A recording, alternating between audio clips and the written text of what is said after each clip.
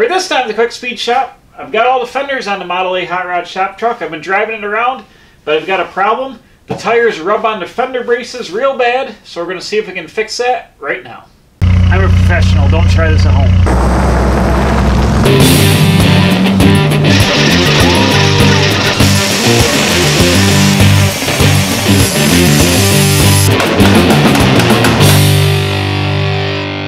Okay, so the first thing we're going to do, I'm going to jack it up and show you what I mean.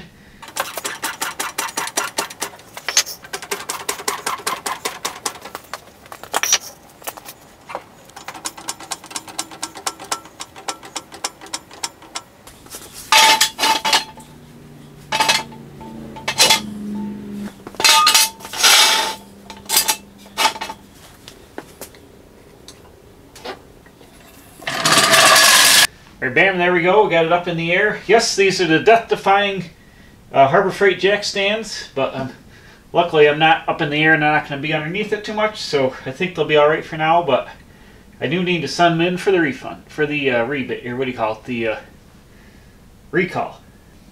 Right here we got the fender brace here, and when it's hitting right up here over the tire. When I turn the wheel, let's see, I should be able to do it here like that.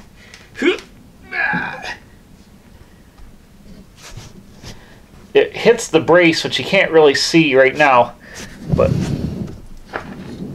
the tire rubs. Alright, on the passenger side, you can see the brace here. Let me try to get the light over. You can see where the paint has been rubbing, where it hit the grooves on the side of the tires. So it's definitely an issue. I think that's the only place it's hitting right now. These are 15x6 aluminum dish mags. They're Chrysler, late 70s Chrysler dish mags, or dish wheels. I'm not opposed to going to a narrower tire that'll fit on the rim. These tires actually are kind of old, and they also flat spotted. When I was doing burnouts of this thing years ago at a hot rod party with a line lock, I dragged the front tires and it actually scuffed the tires and flat spotted them.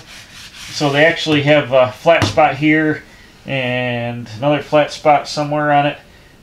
So it probably would be a good idea to get new front tires just to get rid of the flat spots, because they do shake a little bit on the road. I could go to a narrow rim. Usually when you see a Model 8 that's really slammed on the ground with fenders on it, they have like a 4-inch wide rim and like a 155 or whatever series width tire, like a small, super narrow tire on a 4-inch rim, which would give you about that much contact patch, which would really help because it's rubbing out here on the thing. So if you had a real narrow wheel tire, it'd help it. But I don't want to change the wheels. That'd be easily, if I bought aluminum mag wheels, it would be, and 2 front tires, it'd be like $1,000. And I don't want to spend $1,000 on this truck now, and I don't have $1,000 to spend on it. So I want to keep these wheels. I don't want to lose a bunch of height in the tire, because the thing is also super low to the ground, and I don't want it to be any lower to the ground than it already is, but I got to do something because it rubs real bad.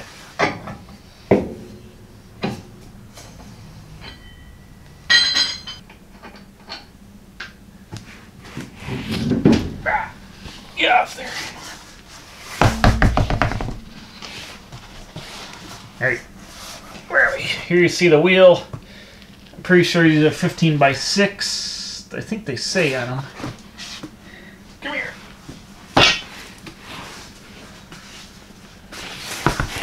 I've got this is a super narrow rim. This is a 15-inch diameter Mustang Space Saver spare out like a 95 or something Mustang.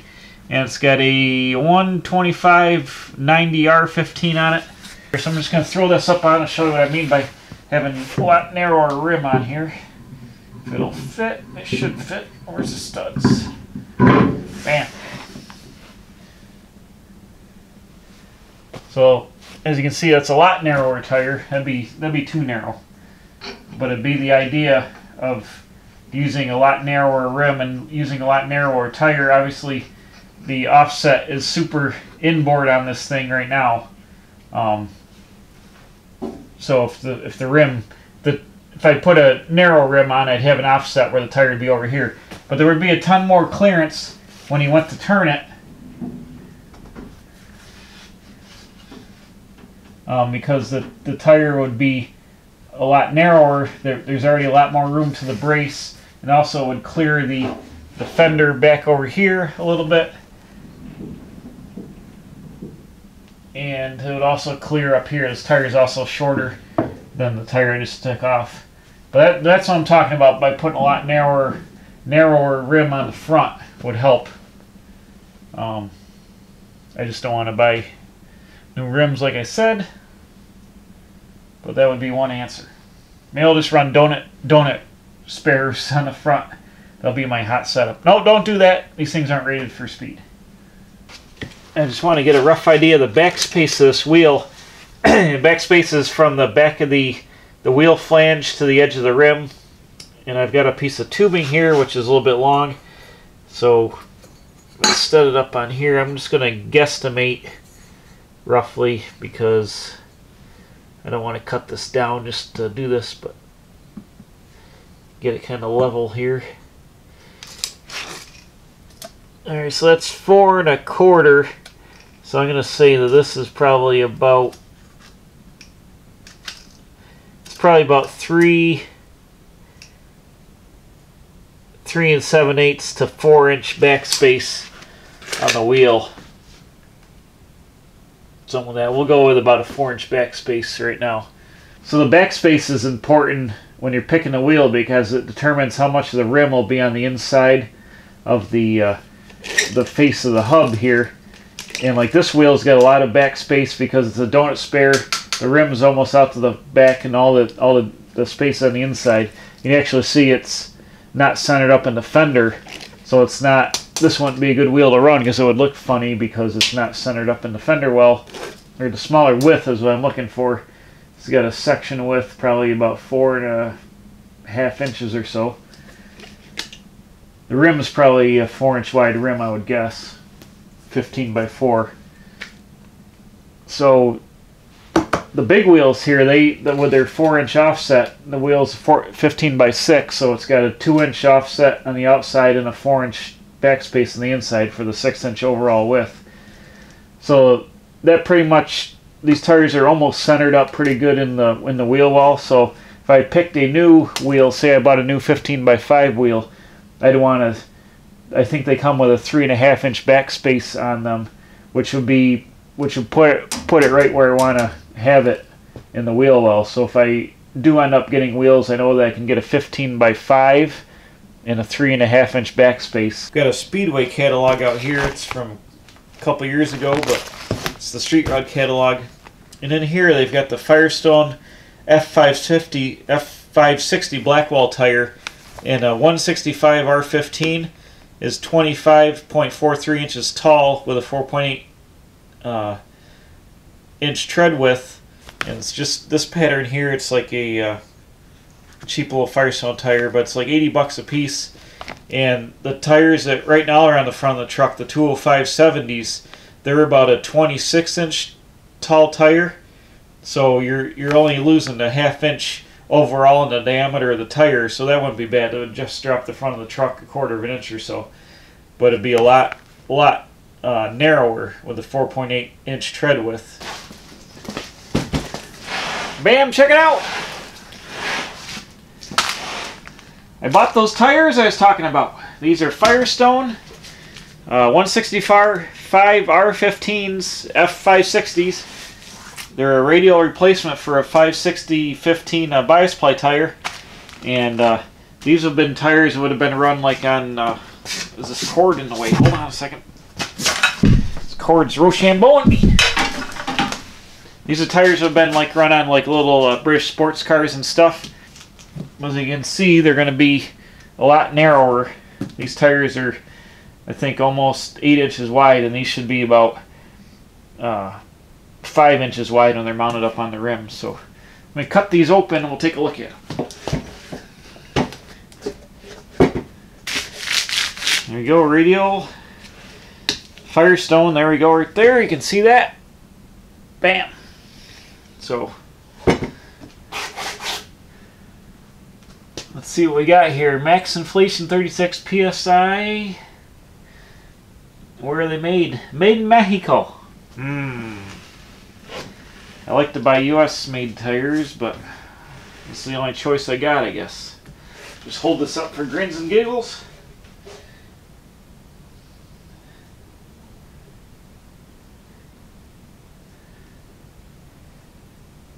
It's going to be right about like that.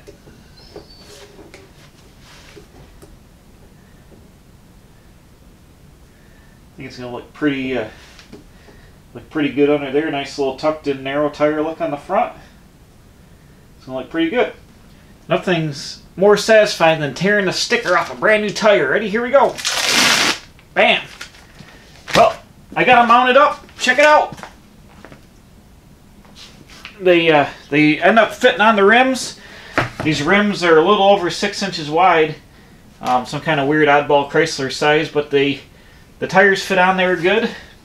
And it's going to turn out awesome. But I had a catastrophe. I'm going to be real here. Right here, see this yellow mark? I was putting the tire on the rim, and the rim's got a weird like step down inside here on the inside for the bead. And I didn't have the tire pushed down all the way around. I was using a rim clamp machine and got the tire stuck on the arm. And I went and it bent the bead piece and pretty much ruined the tire. There's a lump in the sidewall now. So pretty much ruined a brand new $91 tire. So I got to buy another one, but I went ahead and we went ahead and we mounted this one up just to so I could put it on the truck and get the truck back down on the wheels. But I've got to order another one. That was a $91 mistake, but maybe I'll save this for a spare. I'll leave the marking on it and just have it for a spare tire for this thing or something like that. But that was kind of a bummer. But oh well. Keep Speedway in business, I guess, or Coker, whoever makes these. But check this out. But it looks good here. I like how the tire is centered up in the fender, and when I turn it all the way to lock, I have a bunch more clearance to the fender brace. I can actually get my whole hand in between the fender brace and the tire, which before there was only like a 1/4 inch gap. And I'm still going to trim the fender brace back with a grinder to get some more clearance. But these tires are the right choice. And I sacrificed like 1/2 inch of tire height, but almost 2 inches of tire width, so that really helped out a lot. And they fit my rims, so I don't have to buy new rims now. So I'm pretty excited about that, to keep my existing rim package action. So I'm going to pop this off, get the grinder out, I'm going to grind these braces, and we'll bolt them up on here and set the truck down and see how they look.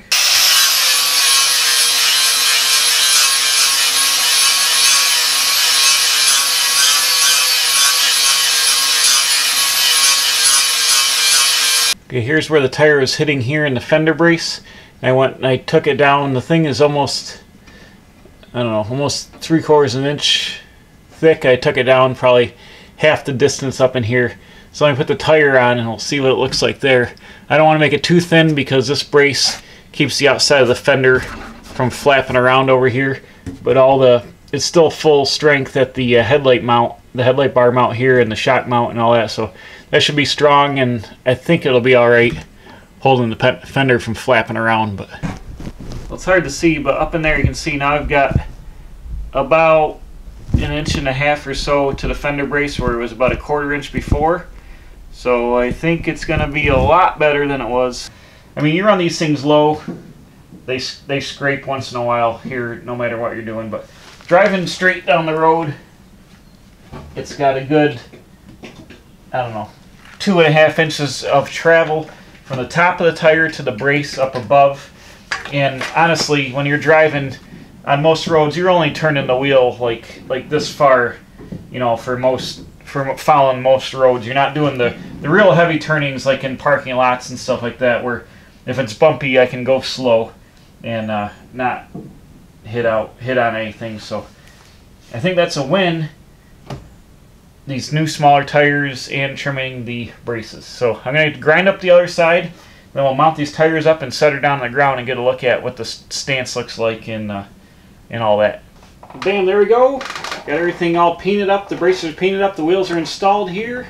We got plenty of clearance on this thing. So before I set it down, I got to do a little bit more work I'm going to weld up the other side fender. Like you saw in the last video when I was doing the running boards, I widened the back tips of the fenders to meet the running boards.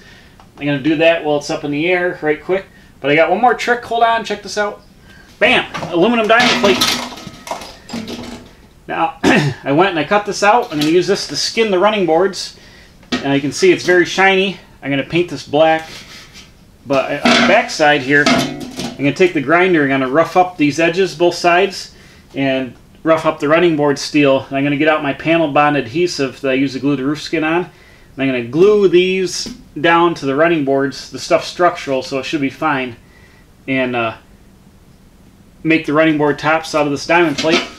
It got super hot out today, like 90 and humid, and it got too humid with the door open, so I'm in here cooling down, so you got to deal with the fan. But I've got my aluminum diamond shred here, and what I want to do before I get ready to glue it down is I take and I wiped it all off with a brake clean, get any oil off it, and I'm going to take the grinder with a flat disc. I'm going to stand it up on edge and use the real aggressive part, like kind of like where the hard backing is. I'm just going to rough up the last inside edge of this all the way around to give the panel bond adhesive something good to bite into. So I'm doing that right now.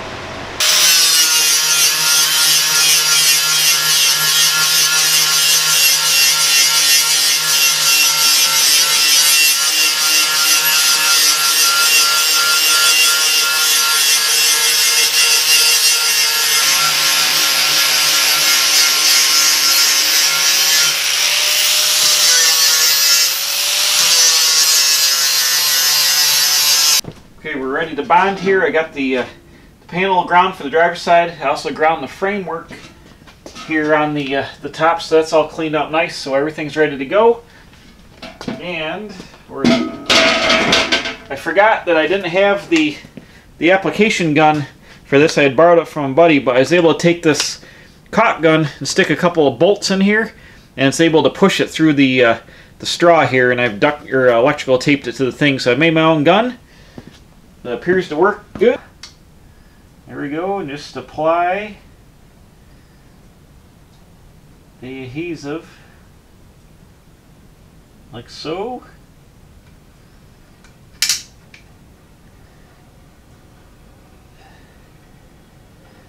And I'm going to smush it out first before I go and put the aluminum on. I'm going to spread it out on here.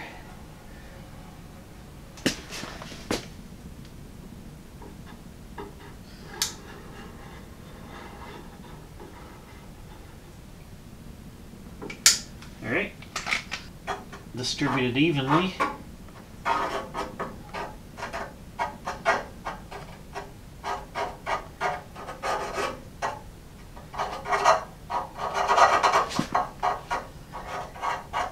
When I mush the aluminum down, it'll mush it the rest of the way, but I want to get her flattened out first here. Make sure I got enough. Alright, got the glue all spread around here. I'm just going to go ahead and slap this on here, like so. Just like that, bam. Gonna mush it around just a little bit. Kind of like gluing in your dentures. Just mush her around in the poly grip. And then I got this steel here. I'm just going to clamp this down. This stuff's got a little bit of working time in a few minutes, so I'm going to clamp her down here, front and rear, and then I'm going to put some clamps on the side. And bam, check it out, it's all clamped up. Now I'll let it sit for I think half an hour set time, and then 24 hours I'll leave it sit overnight. But this ought to glue this on here good. I'm going to go ahead and do the other side and let her set up. Alright, it's the next day. This thing has been clamped up for about 12 hours. Yeah, the overflow glue is nice and hard. Takes about 24 hours for a full cure, but I can take the clamps off now because the set time is way past set time. We'll get a look at it.